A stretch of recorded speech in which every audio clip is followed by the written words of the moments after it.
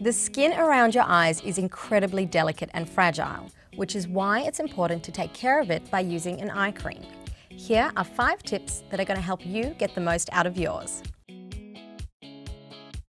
There's no hard and fast age to start using an eye cream, but it's probably a good idea to start incorporating one into your routine in your mid-20s when you first start to see fine lines.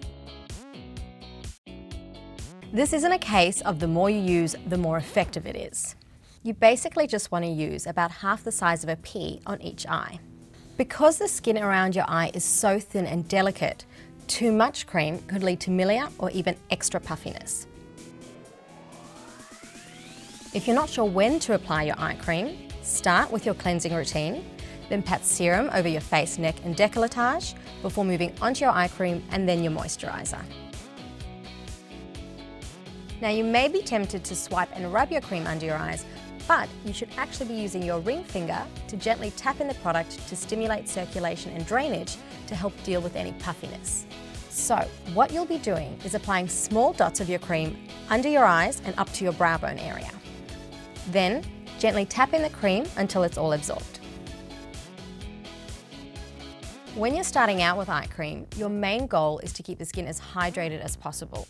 So, you'll want to look for products with nourishing and soothing ingredients. As you get older, it helps to look for ingredients that can help with things like lines, puffiness, and dryness. If fine lines are an issue for you, look for ingredients that can help firm skin and improve elasticity while keeping the area hydrated. And for those who suffer from bags under their eyes, look for anti-inflammatory ingredients that can help fight dark circles and puffiness. Diuretics, like coffee, can also help with excess fluid and firm skin.